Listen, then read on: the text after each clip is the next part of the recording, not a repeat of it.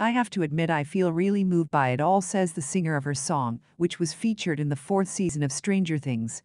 Thank you so very much for making the song a #1 in such an unexpected way. Kate Bush has run a UK chart race like no other artist, as Running Up That Hill, via Fish People, completes its coronation 37 years after release.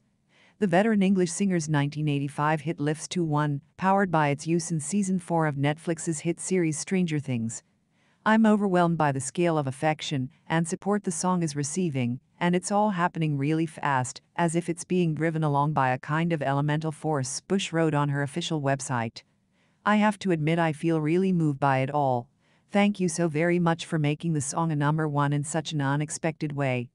The Hounds of Love track boasts the longest ever gap between #1 singles in official chart history, with 44 years separating her 1978 career launching leader Wuthering Heights and Running Up That Hill, which tops the chart for the week starting June 17.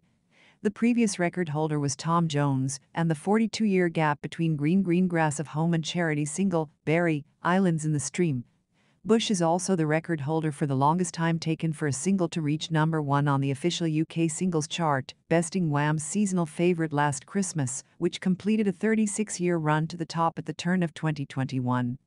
Also, Bush becomes the oldest female artist ever to lead the official UK singles chart, at 63 years and 11 months. With that feat, she eclipses Cher, who was 52, when Believe topped the survey in 1998. It has been fantastic to see the iconic Kate Bush climbing up the official singles chart with Running Up That Hill, and to see her breaking a slew of records into the bargain, comments Martin Talbot, CEO of the OCC. The way that a new generation of music fans have taken her classic track to their hearts really does cement Kate's position as an all-time great, if that were at all necessary. Elsewhere, Running Up That Hill locks up a second consecutive week atop the ARIA singles chart, and it's climbing in the US, rising 8-4 on the Billboard Hot 100.